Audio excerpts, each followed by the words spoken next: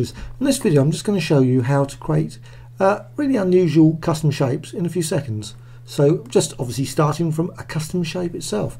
Select the shape option up here and select the shape. Now depends which shape you want to use, but obviously one from Graphicxtras or your own shapes or ones that come with Photoshop.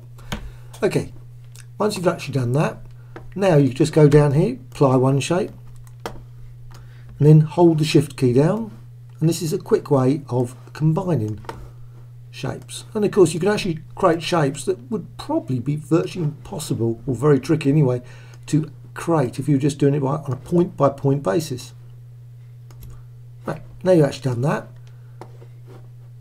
you've actually got the custom shape design. This is an entire vector now.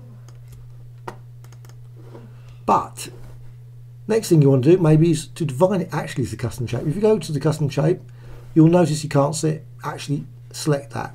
Well, just go down here, direct selection tool, and just select the entire set, and now go to edit, and now you can go define custom shape,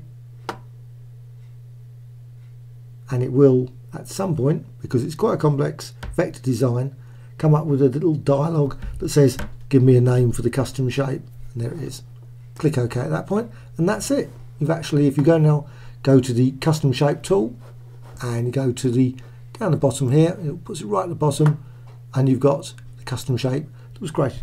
Now you can use that in future projects. Hope you found that